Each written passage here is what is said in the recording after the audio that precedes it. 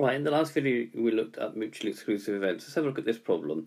The table below shows the number of students studying maths and physics in the sixth form. It says find the probability a student studies either maths or physics, both maths and physics, and maths only. So if we write the probability of M union P from like our last video, that's the probability of M plus the probability of P, M standing for maths, P standing for physics. That's going to be 45 out of 60, because it's 45 out of 60, plus 35 out of 60. If we add those together, we get 4 over 3. Let's pause the video now and have a think about getting a probability of 4 over 3. Okay, you should have realised that this is greater than 1, and therefore it's not possible. So somewhere there's been a mistake.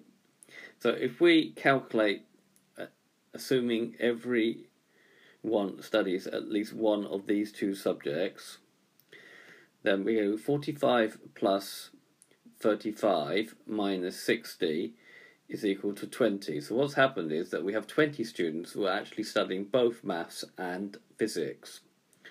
If we use a Venn diagram, that might be a bit more clearer. So what we've got here is an intersection. We've got 20 studying both. How many study maths only? Well, you do that by, there were 45 that study maths altogether, minus the intersection, which means it's 25 study maths only. And then how many studied physics only? Well, there were 35 that studied physics, but there were 20 that studied both maths and physics. So that's going to be 15. And if we do 25 plus 20 plus 15, we do get 60. So the probability of M union P in this case is the probability of M plus the probability of P minus the probability of the intersection of both sets. So that's 45, if we want to do this just using numbers, not a Venn diagram, it's 45 out of 60 studied maths, plus 35 out of 60 studied physics, and then we have to subtract those who studied both, otherwise we're going to count them twice. So we're going to subtract 20 out of 60. Now that gives me 60 out of 60 when I work that out, which gives me 1. And which is right, because everybody at least studies one subject in this problem. Right, the probability that they study both maths and physics, well, that's just going to be the intersection. So the set notation, probability of M and, is the correct term here, P.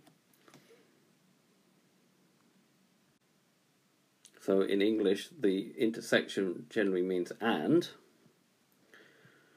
We get 20 over 60, which is 2/3.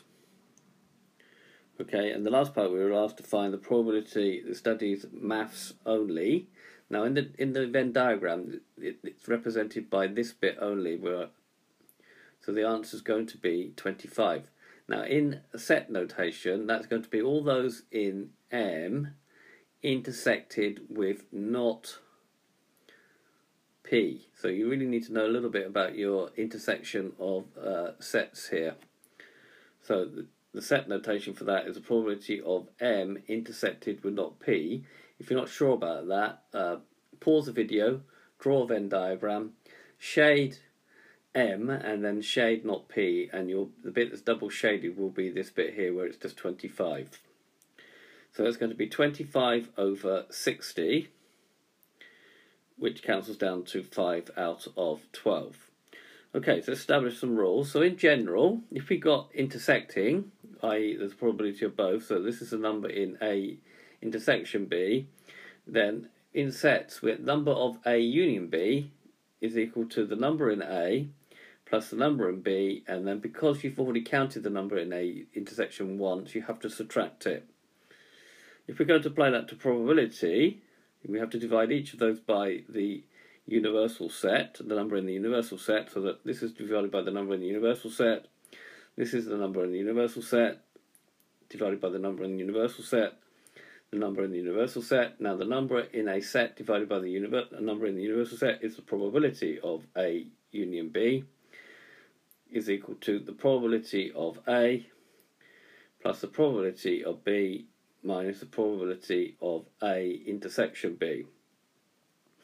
Now, if the probability of A intersection B is equal to 0, then we go back to the previous video where there is no intersection. We then have the probability of A union B, just the probability of A plus the probability of B. We are subtracting that, but it's actually equal to 0, so we don't bother writing it in. And this is known as mutually exclusive events, like we looked up before. If one event happens, the other cannot happen, therefore there is an intersection. Okay, so what we've looked here is in detail what to do in the two cases where you have probability of one event or the other event. The second case here is what we have is known as mutually exclusive events.